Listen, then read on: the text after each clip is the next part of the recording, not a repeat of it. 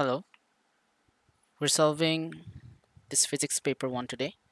This is October-November 2021, 9702, variant 11. Okay, let's begin. Few of the content has been removed actually. We don't have electric fields anymore in AS. It has been moved to A2. So let's begin. If you like the content, remember to subscribe to the channel and like the video. This is the formula sheet. It has changed though, starting from 2022. What is essential when recording a measurement of a physical quantity? Okay, so basically a physical quantity is composed of two parts. Mainly, it needs a unit and a number. Okay, it doesn't have to be a base unit, it can be a derived unit. Like check this, 16 newtons. This is your number and this is your quantity. Okay, so we're gonna go for B. The mobility mu of electrons traveling through a metal conductor can be calculated using this equation, where E is the charge of an electron and m is its mass. The average time between the collisions of an electron with the atoms in the metal is tau. That's the time constant, tau. It's in A2 physics. What are the SI base units of mu? So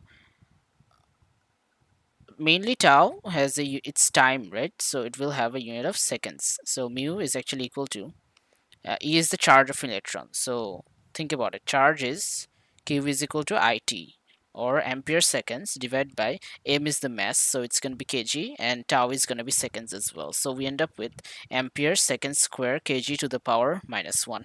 Ampere second square kg to the power minus 1. So B is our answer, 2B. Let's do 3 now. An aircraft heads in a direction at an angle theta east of north with a horizontal velocity relative to the air of 800 kilometers per hour. The wind blows with a horizontal velocity of 200 kilometers per hour from east to west. Okay, this is the wind velocity. So basically, how do we do these sums on relative velocity? The resultant force or the resultant velocity matters.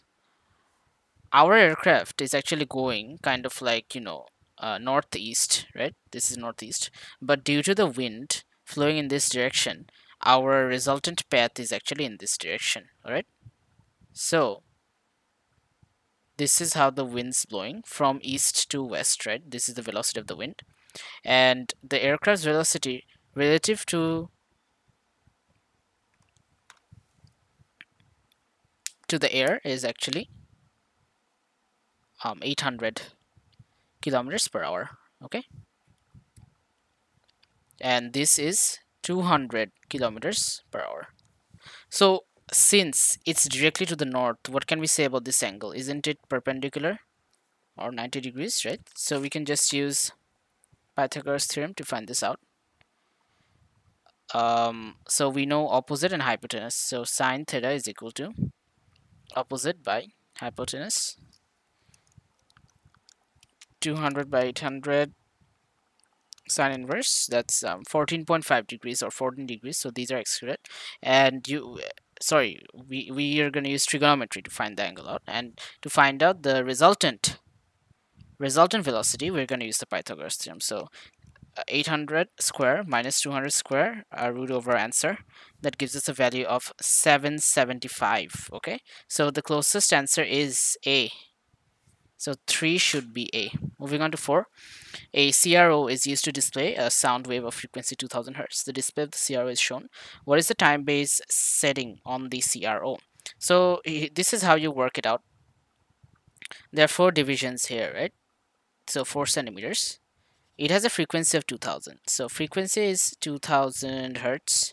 So time period is 1 by 2000. Okay, so 1 by 2000 is 5.0 into 10 to the power minus 4. Okay, so 4 boxes make up this time period. So 4 into time base is equal to the time period itself. So if you divide the answer, if you divide by 4, you're gonna get an answer of time base is equal to 1.25 into 10 to the power minus 4 seconds per centimeter.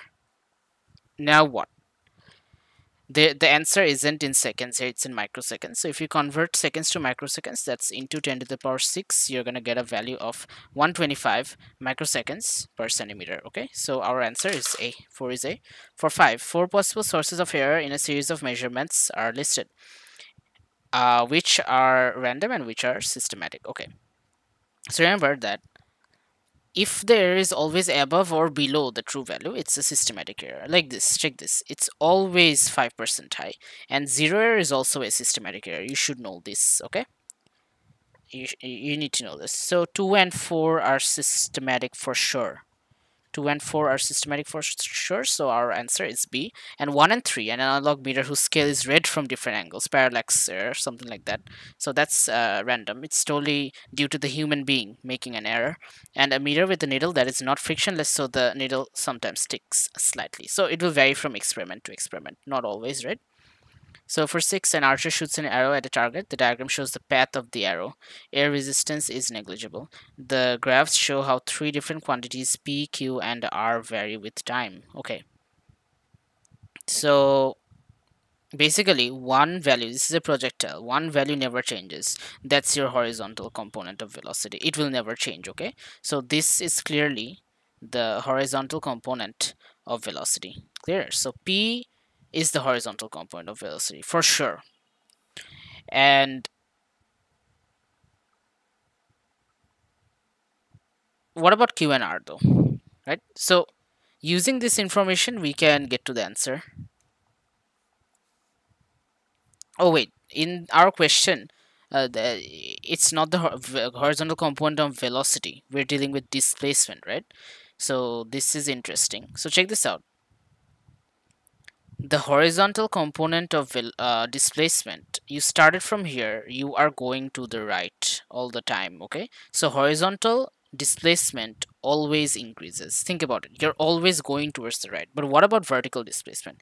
You went up, then you came down to your original position. You went up, then you came down to your original position. Your vertical displacement at the end of the journey is actually 0. So R must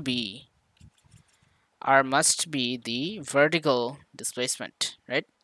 And what about the horizontal displacement? It keeps on increasing as you go to the right, right? So it's actually B. Okay, so 6 is B. Hope you understand. Now let's go to number 7. Two cars X and Y. This is basically M1, right? So I'm going to teach you something. If an object is behind another one, okay, to overtake it, the object behind must have a greater speed. And also one other thing, you need to equate the equations of displacement. If you equate the displacements, then you will find out when they overtake each other. And you need to consider one more thing. You need to consider the head start that the car in front has. Okay, so here we're going to use Sx is equal to Sy. Okay, displacement by x is equal to displacement traveled by y. Now y has a constant velocity of 20. Okay, so x has a constant velocity of 30. So for constant velocity, s is equal to vt, right? So 30 into t is equal to 20 into t plus 50, because y has a head start of 50 meters, right? So 30t is equal to 20t plus 50. 10t is equal to 50. T is equal to 5 seconds. Okay, t is equal to 5 seconds. So our answer should be D. Moving on to 8. A constant resultant force acts on an object in the direction of the object's velocity. Which graph could show the variation with time of the momentum of the ball? So hear me out, guys. According to the definition of force, force is the rate of change of momentum, right? So if the force is constant, right? If the force is constant, and since force is the gradient of the momentum time graph, then the gradient must also be constant. It must be a straight line. That's why the answer is C. Also, one other thing, why not D and why C? This is important because both of these are straight lines. A and B are excluded from the beginning. Why C and why not D? Because the force is acting in the direction of the object's velocity. If it said that the force was acting in the opposite direction to the object's velocity, it would have been c. But since it's acting in the same direction, it will be in a positive nature, positive gradient. Okay, which statement must be true for an object in a gravitational field? If the object has mass, then the field causes it to accelerate. Not always. If the object has mass, then the field causes it to have weight. This is true. So basically C and D were wrong because this statement doesn't make sense. Hear me out. If an object is on the ground, does it accelerate? No, right? Maybe if it's airborne, it would have accelerated, but when it's on the ground, it doesn't accelerate, but it does have weight. Okay, so having mass results in having a weight. For number 10, we have a ball of mass 0.16 kg. It is traveling horizontally at a speed of 20 meters per second.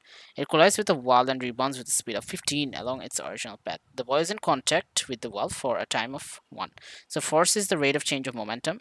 Let's find out the change in momentum. So this was the scenario. It hit the wall like this, then it rebounded back. Okay, it was traveling at 20, rebounded with a speed of 15. So the change in momentum actually is 15 into, if I take this to be positive, this is negative. Okay, so 15 into 0.16 minus 20 into 0.16. Okay, and the time taken will be 1 millisecond, or 1 into 10 to the power minus 3. Okay, so 15 into 0.16. So the minus thing, people tend to forget because the momentums are in opposite directions, right? And there is a minus sign inherently. Final momentum minus initial momentum. So the minus actually turns into a plus. Okay, so 20 into 0.16, we get 5.6. 5.6 by 1 into 10 to the power minus 3. Let's solve this. I'm getting a value of 5,600 newtons, and that should be the answer. 10 is D. Just check the mark scheme. Moving on to the second section of the video, 11 to 20. Remember to subscribe, guys. It will help me a lot. I'm trying to get to 1,000 subs. The channel is growing. A uniform soil block is fully submerged in a tank of water. The dimensions of the block are x and y as shown. The block is held vertically in the positions shown. The density of the block is the same as the density of the water.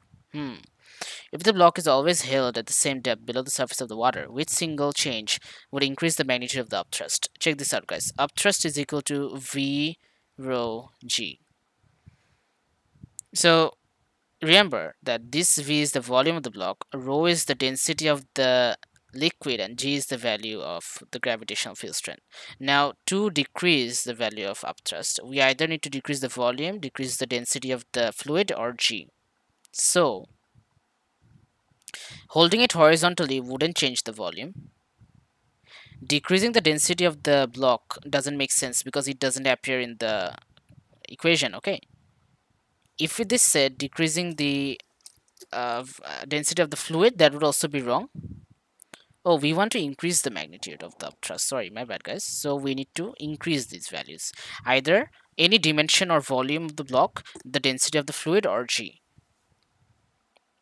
Okay, so increase the density of the block. This is wrong. The block has nothing to do with it, guys. If it said increase the density of the fluid, it would have been the answer, but C is the best answer. If you increase dimension Y, volume increases and upthrust will also increase. Okay, moving on to 12. A shelf XY is 0.40 meters long and is attached to a wall at end X.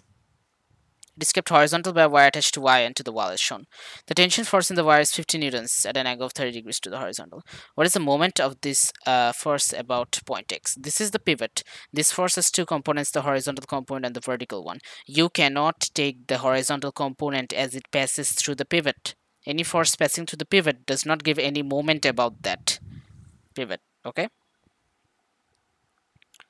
So I was planning to do some videos on AS physics content. If you do want those, just comment below. I'm just gonna do some then on specific topics like momentum, etc. Like short videos. I did some for chemistry, so just like that. So we're gonna take the vertical component, which is 15 sine 30 into 0.40, right? Let's do this. 15 sine 30 into 0.4, that gives us a value of 3 Newton meters. So 12 should be A. Clear? A statement about the principle of moments with some words omitted is shown. For an object in a state of rotational equilibrium, the sum of clockwise moments about any point is equal to the sum of anticlockwise moments about the same point. Okay, really important. We're talking about the same pivot, the same point. A bird dives to a depth of 1.5 meters below the surface of a lake. Atmospheric pressure is 101 kilopascals. The density of water is 1000 kilograms per meter cube. What is the pressure at this depth? Okay, so pressure is equal to h rho g, where h is the height of liquid above you. Okay, so since the bird is 1.5 meters below the surface, it's 1.50 into 100 into rho 1000 into 9.81. So hear me out. This is the surface of the liquid, and the bird is 1.5 meters below. Now, you guys need to understand that there's also air pressure acting at the top of 101 kPa, right? So to find out the total pressure, you're going to find this out first, 1.5 into 1000 into 9.81, right? But this is just due to the liquid. To find out the total pressure, you need to add this 101 into 10 power 3 plus 14715, okay? Plus 101 into 10 power 3. We're getting an answer of 115715. So that's 116 kilopascals. I'm going to go with D, and 14D is correct. So for 15, which statement about energy is not correct?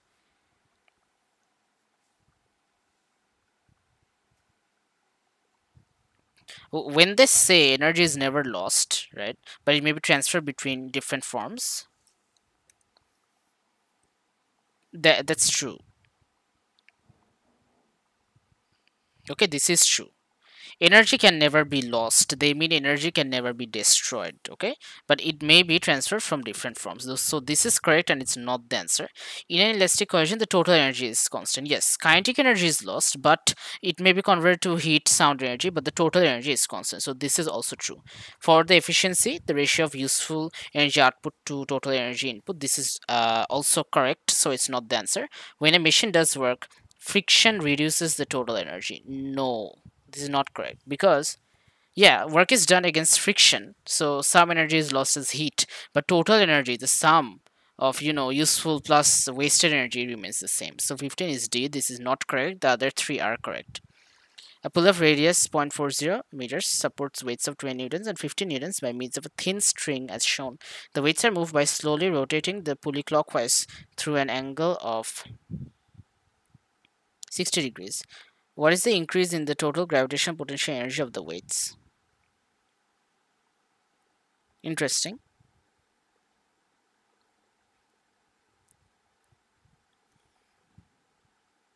So they're saying that we rotate the pulley clockwise by 60 degrees. That means to the right. It's being rotated to the right. So if it rotates to the right, what's going to happen? This one will go up and this one will go down. Basically, that's what's happening, right? Although tension is directed upwards. So this side goes up and this side goes down. All right. So we need to find out the distance moved actually. So I think we just have to use circular measure, P1, basically pure math. Um, we know the radius, right? So 60 divided by 360 into 2 pi r. 60 by 360 into 2 pi into 0.40. That's the distance moved. 60 by 360 into 2 pi into 0.4. This is the distance moved. 2 by 15 pi or 0.419 meters. All right.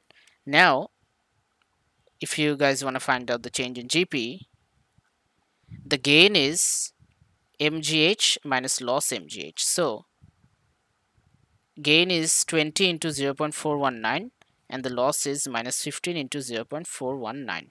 Okay, answer into 20 minus answer into 15. I'm getting an answer of 2 by 3 pi or 2.09, which is rounded off to 2.1. So the answer is actually C. Okay, a car of mass 1500 kg accelerates from an initial speed of 15 meters per second. This acceleration causes the car to gain 3 into 10 power 5 joules of kinetic energy. What is the change in the speed of the car? Okay, so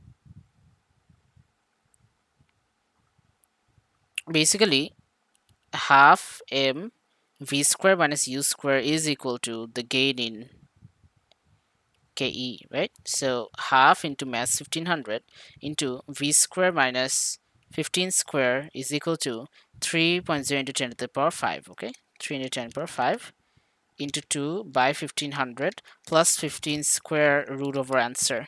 So I'm getting a value of v square equals to 625 and v is equal to 25 meters per second. Okay, so this is actually the final speed. Okay, this is the final speed of the car. Now they want the change in speed of the car. So what's the change gonna be? The change in speed is actually equal to 25 meters per second minus what was the initial speed? 15. So the change is actually 10 meters per second. That's why the answer is B. 17 is B. Alright. Moving on to 18, a car of mass 1500 kg travels at a constant speed of 30 meters per second down a slope. The slope is at an angle of 6 degrees to the horizontal. What is the magnitude of the total resistive force acting on the car is 2000. What is the power output of the car's engine? Okay, so the weight is acting like this. It has a component down the slope. So two things are working against this resistive force: weight and the power of the vehicle. Okay, so the driving force plus the component of weight, mg sine theta, 1500 into 9.81 into the component sine 6 degrees, is actually equal to the resistive force 2000. And we know that p is equal to mv since it's constant velocity, and driving force is equal to power by constant velocity. So power by 30 plus 1500 into 9.81 into sine 6 is equal to 2000.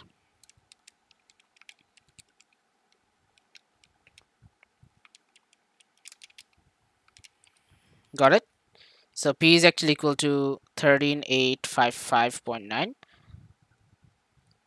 or 13.8 kilowatts. I'm assuming 14 kilowatts, 18 should be A.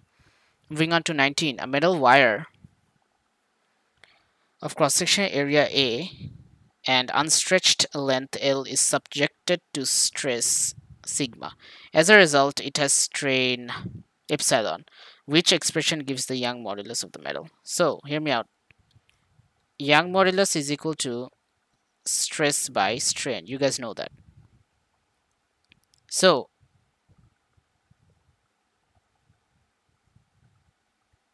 basically, Young modulus is equal to sigma by epsilon. Is that it? Oh, that's it. So 19 is C. Okay, so sigma by epsilon. Okay, cool. So number 20, I have this done. Two identical springs are connected in parallel. A weight of 8 newtons is hung from the combination as shown. The graph shows the variation with length of the force applied to one of the springs. Careful, okay?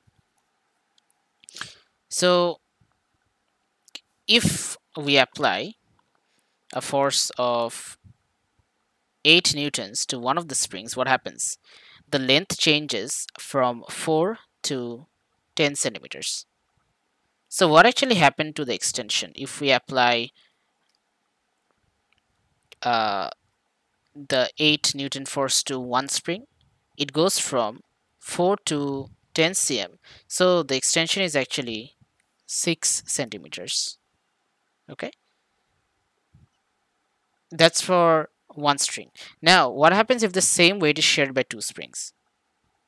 The logic is if two springs, identical springs, are arranged parallelly, then the weight is shared among them and the extension becomes halved. It becomes half of the original. So the original one was actually 6 centimeters, but the new extension will now be 3 centimeters. Are we clear? So if we want to find out the energy in one of the springs, we know that energy is equal to half Fx, right? The energy is equal to half Fx. So since the 8 Newton force is shared between two of them, it will be halved equally. So it's actually going to be 4 newtons instead. So half Fx, or 0.5 into 4 into the extension of 3 centimeters, or 3 into 10 to the power minus 2 we're getting an answer of 0.060 joules. So 20 is A. Interesting question, okay? So this would be the new position because it's actually getting a force of 4 newtons rather than 8. It's shared, right? So the extension is 3 cm. Two balls float on the surface of the sea. The balls are separated by a distance of 1.30 meters. A wave travels on the surface of the sea so that the balls move vertically up and down. The distance between a crest and an adjacent trough of the wave is 0.90 meters. What is the phase difference between the two balls? Okay, so the distance between the crest and trough is 0.90. So crest to trough is 0.90. Then crest to crest will be double that, 1.80 meters. So 1.80 meters is actually 360 degrees, right? One whole wavelength is one complete phase difference of 360 degrees. So what about 1.30 meters? It's going to be 360 by 1.80 into 1.30. So 360 by 1.8 into 1.3, we're getting an answer of 260. Okay, 260. So the answer is D, 21D. Which statement about transverse or longitudinal waves is not correct? Longitudinal waves can be used to demonstrate diffraction. Okay, sure. Sound can be used. Longitudinal waves can travel in a vacuum. No, only transverse waves can do that. Sound needs a medium to travel, right? A glass tube. So B is the answer because it is not true. And yeah, these two are correct.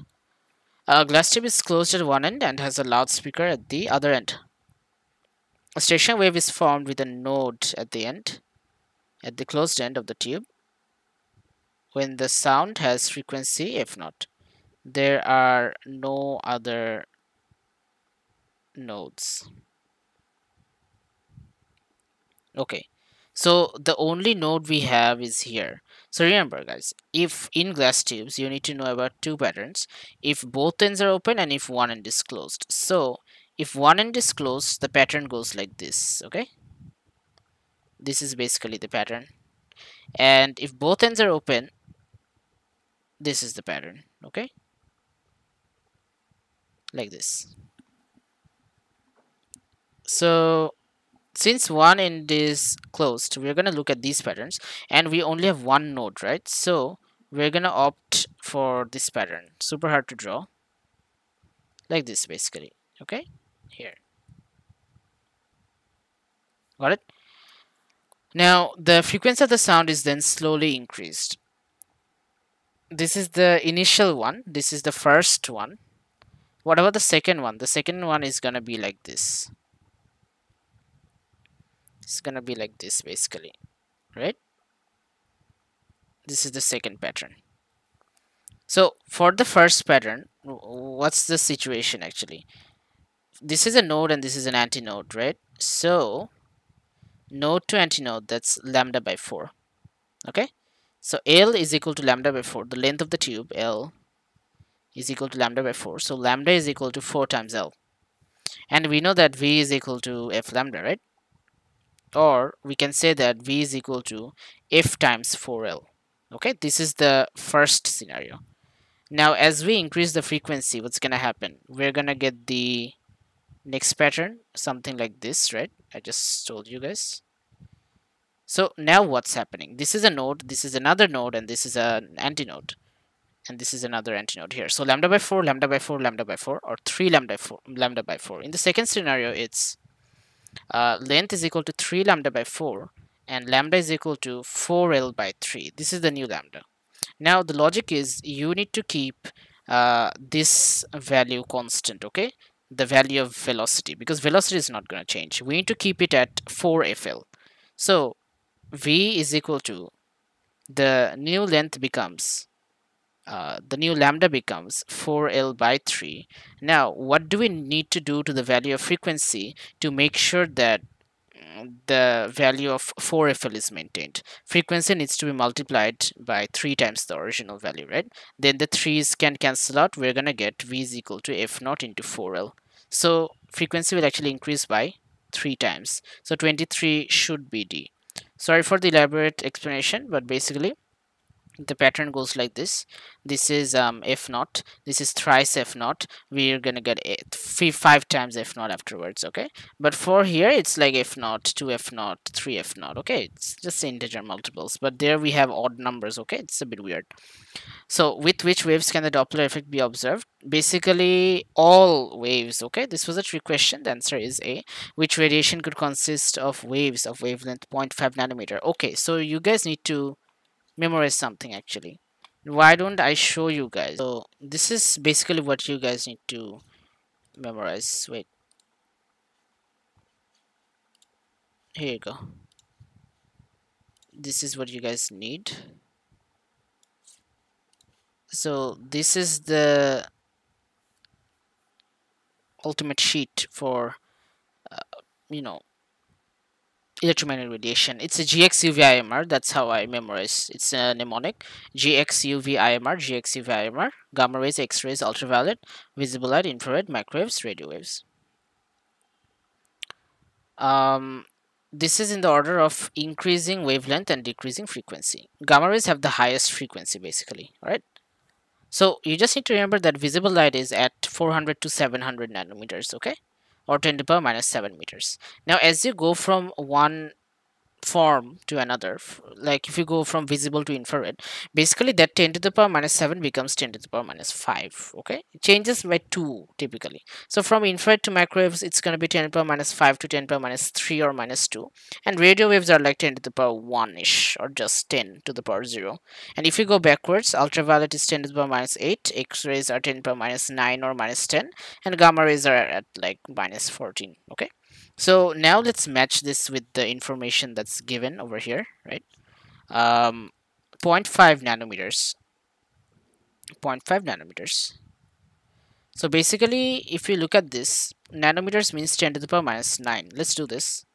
0.5 into 10 power minus 9. That's 5 into 10 to the power minus 10. Now I just told you visible light is at 400 to 700 nanometers, or like 4 into 10 to the power minus 7 to 7 into 10 to the power minus 7, okay? Now ultraviolet, it's a bit different. It's at like 10 to the power minus 8. Ultraviolet is actually a very small region, okay? It's a very small region, like we can't fit in much, okay?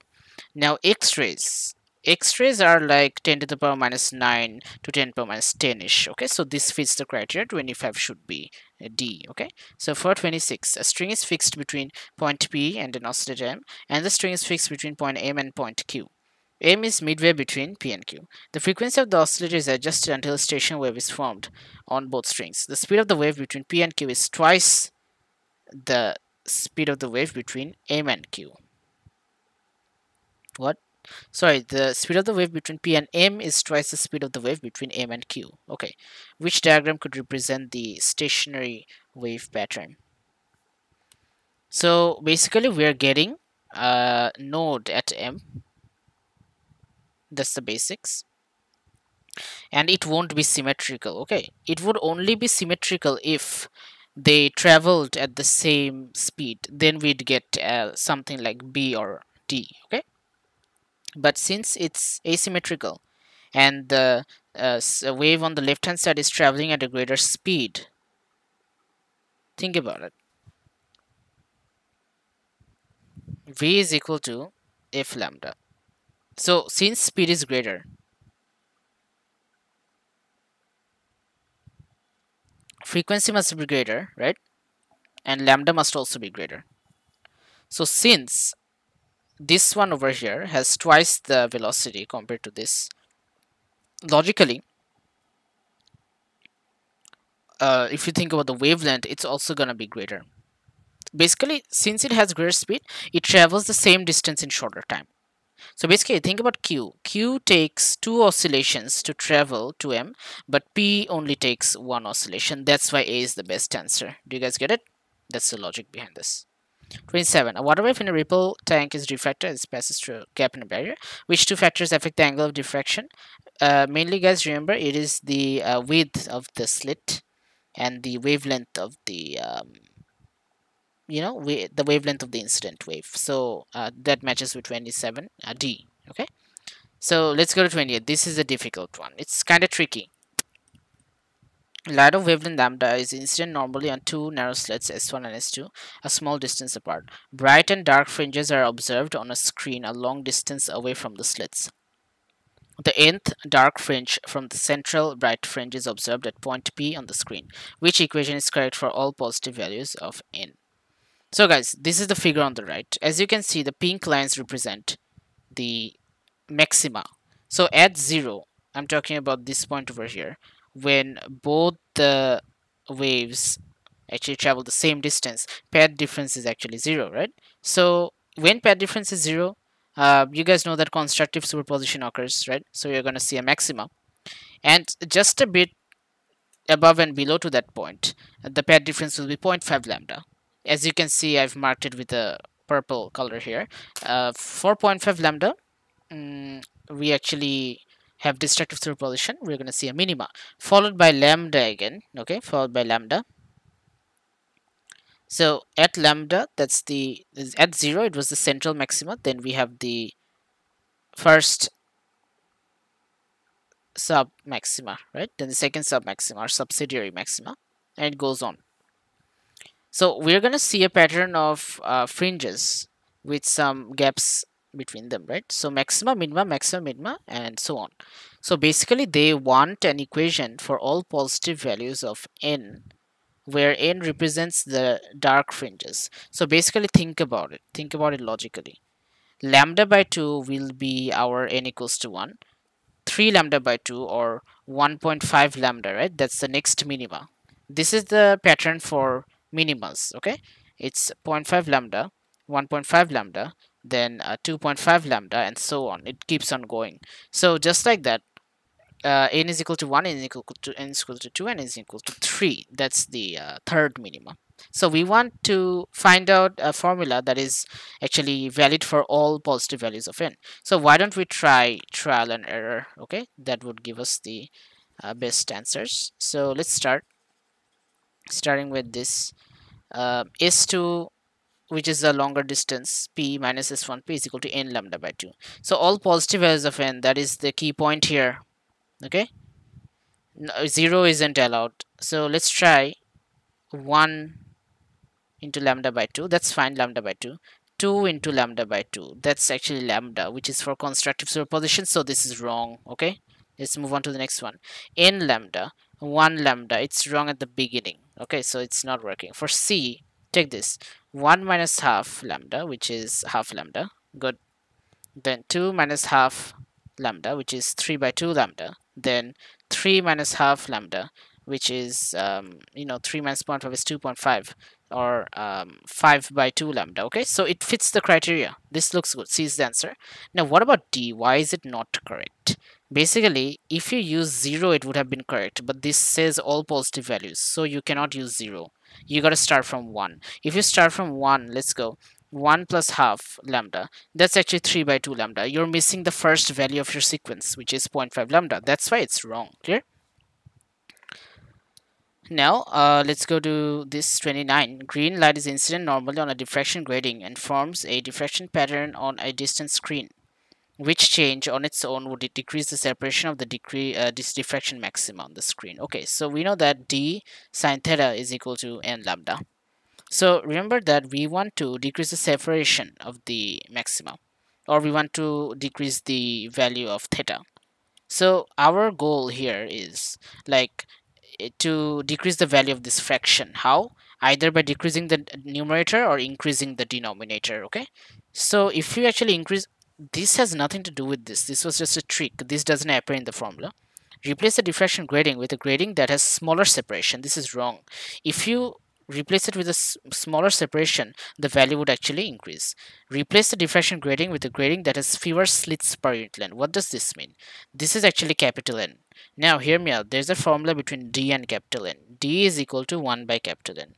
So if you replace it with one that has fewer n, the value of d will increase. And if d increases, the value of fraction, the fraction decreases, and theta also decreases. Get it? That's why the answer is C.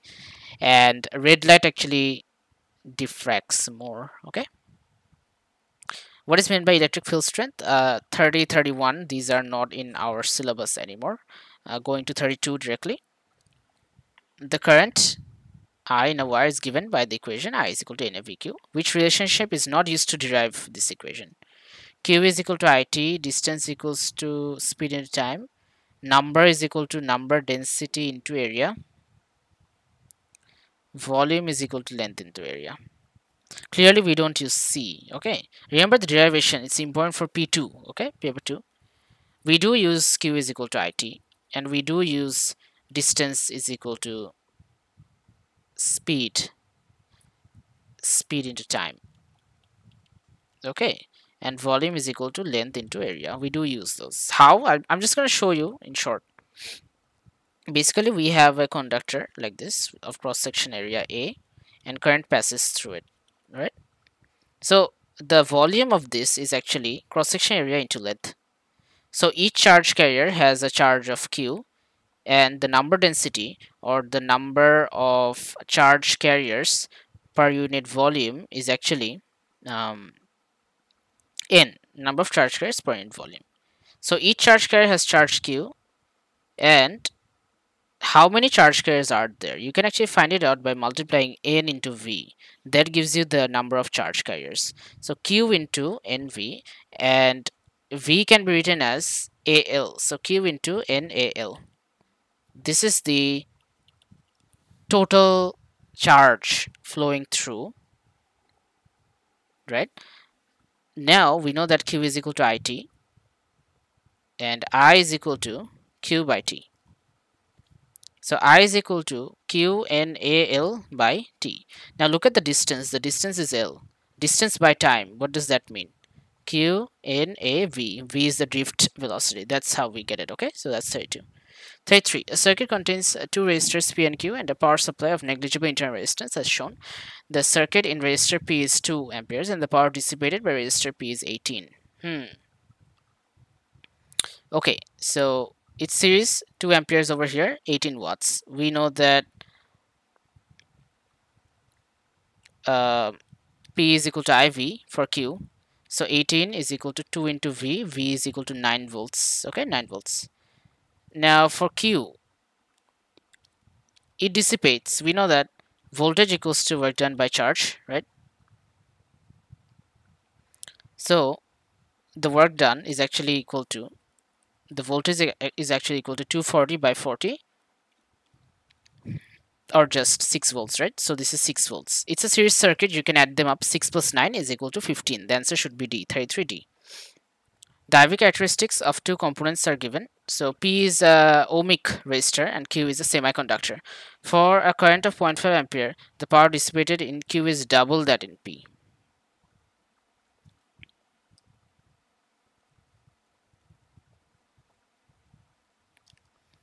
P is equal to IV. So for P, that's 0.5 into 2.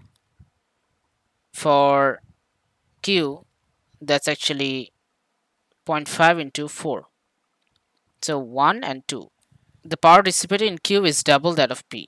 This looks good. 34 is A. I'm not going to look at the other ones. This is how you save time, okay? But you can still check them out if you have like problems. Like if you just want to be sure and you have a lot of time. But if you're lacking time, just go for the one you're confident with, okay? But it's best to check when you go through the second review, right? Two copper wires, S and T, of equal length are connected in parallel. Wire S has a diameter of 3 millimeters. Wire T has a diameter of 1.5 millimeters. Okay. A potential difference is applied across the terminals of this parallel arrangement. So we have two wires S and T over here. They're connected in parallel. They have the same length, but S has a diameter of 2D while T has a diameter of D. So we know that R is equal to rho L by A. They're of the same material, right? Both of them are copper. So R is equal to rho L by pi d square by 4, or R is equal to 4 rho L divided by pi d square. So this is for T.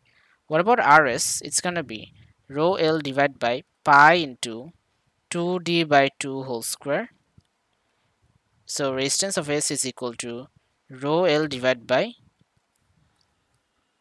pi d square.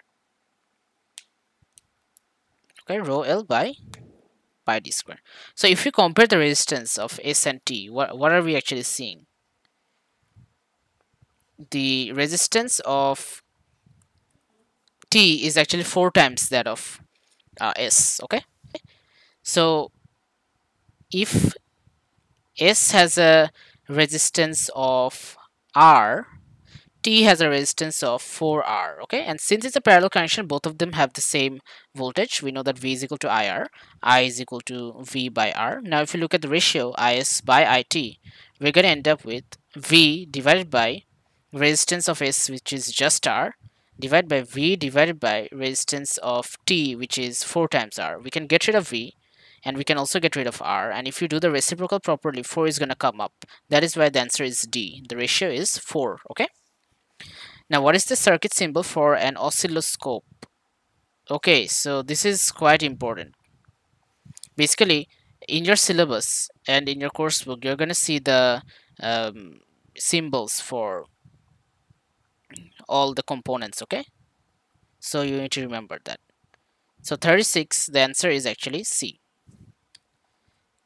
Now if you want to see the other components, you can look at them from the syllabus. Wait, let me show you. Do I have it here?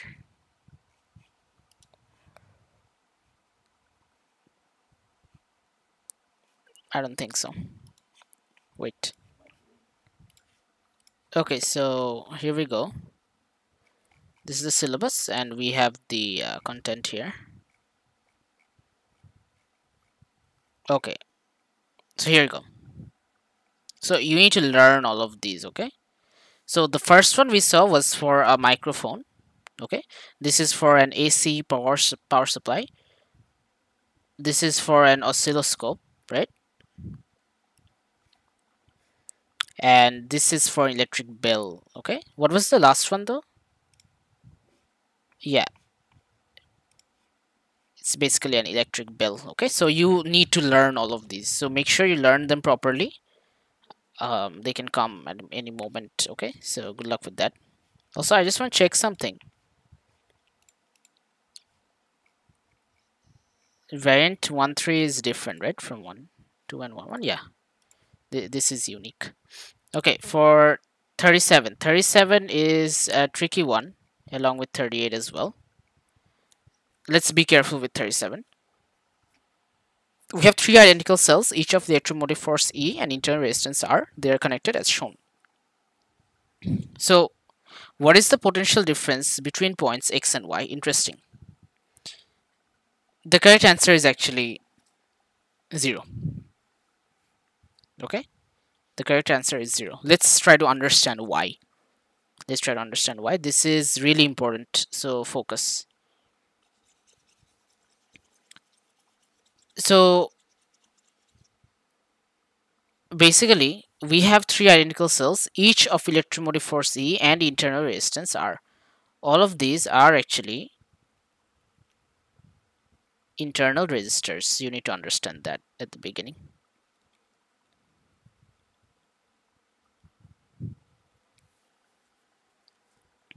Now hear me out. Let's look at the polarity. Okay, the positive end is connected to the negative one, the positive end is connected to the negative one, positive is connected to the negative one. Great. So if we want to find out the total EMF of the circuit, it's going to be 3E. We add all of them up. What about the total resistance though? What's the total resistance? It's 3R, right? So if you want to find out the current, it's actually going to be 3E divided by 3R, or just E by R. Now let's see something interesting.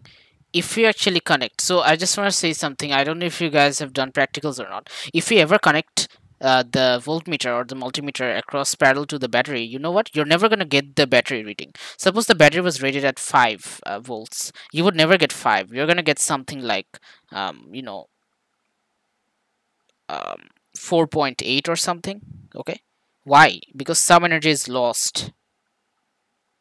Some energy is lost in the wires as heat, and also not in the wires actually. If we're talking about the battery itself, some energy is lost in the battery as internal resistance. Okay,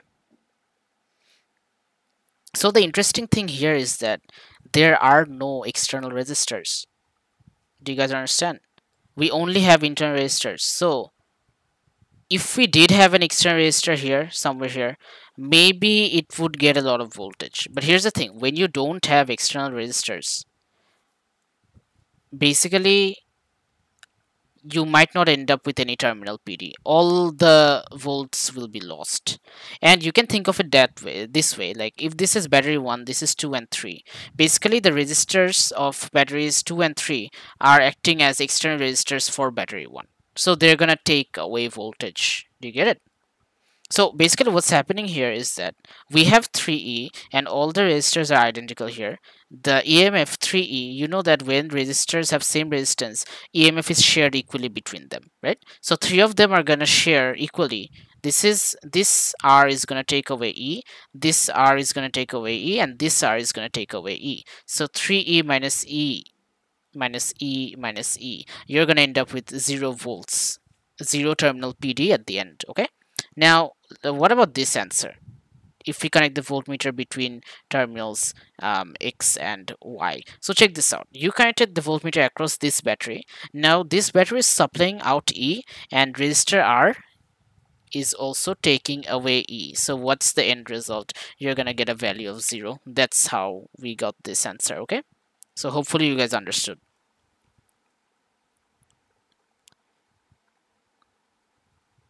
Okay, let's go to the next one. 38.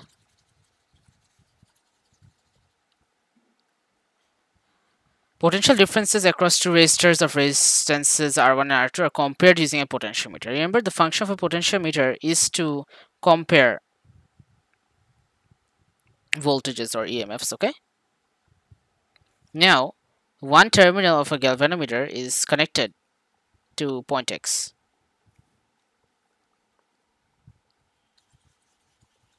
The other one, oh, the galvanometer reads 0 when its other terminal is connected to a point that is at a distance 60 centimeters from one end of the potentiometer wire. Okay, so basically, one terminal is connected at X and the other end is connected at a distance 60 centimeters from the beginning of the potentiometer. On the other hand, one terminal of a second galvanometer is connected to point Y and it reads 0 when its other terminal is connected to a point that is a distance of 80 centimeters from the same end of the potentiometer wire. Okay, so you guys need to understand something, how a potentiometer works. Basically, we are comparing this voltage with this one over here. This is one circuit. On the other hand, we are comparing this section of the wire, this section that's getting the voltage with R2. It's not like we're gonna consider the whole thing for R2, only the section between the two, you know, crocodile clips, the terminals basically, okay?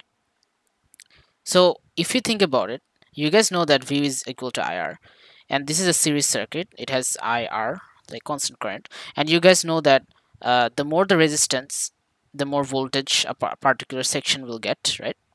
And we can say that the voltage of this wire is equal to the voltage of R1 since the galvanometer reads 0, and the voltage of this section 20 centimeters is actually equal to the voltage of R2. Okay, and we also know that R is equal to rho L by A. So the greater the length, the greater the resistance. So the green wire, length of wire, has more resistance and it will also take in more voltage compared to the pink wire, okay?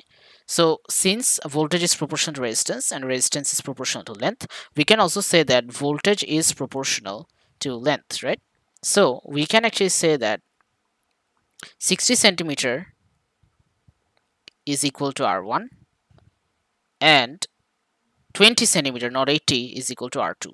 So if you do this ratio, right, R2 by R1, what are we gonna get? 20 by 60, or that's 1 by 3. So 38 is actually A. Okay, great. 39. A uranium 238 nucleus undergoes a series of nuclear decays to form uranium 234. Which series of decays could give this result? Okay, U238 92 to uranium again. But our mass number has decreased by 4. This only happens during alpha decay. Okay, so remember, this decrease in mass number happens when there's alpha decay. Then to get back to the normal, to get back to the same isotope, to an isotope of the same element, you need 2 beta decays. Okay, so hear me out. After alpha decay, what's going to happen? We're going to end up with element X 234 90. Then after 1 beta minus decay, it's going to be Y 234 91, and then after another beta minus decay, it's gonna be uranium again 92 234. So what did we need actually, guys? 1 alpha and 2 beta minus. Okay, really important. 39 is C. This was in the Marshall paper as well, 2022. Which combination of up down forms the proton? This is just memorization, up down. Okay, so 40 should be B. So that is all. I'm gonna complete the series, ON series 2021 series completely, right? And after I'm done with them, I'm gonna link ON 2021 variant 1 2 over here, ON 2021 variant 1 3 over here, and I'm gonna link the playlist for paper 1 up here. All right, and make sure to subscribe to the channel, and catch you guys in the next one. Okay, see ya.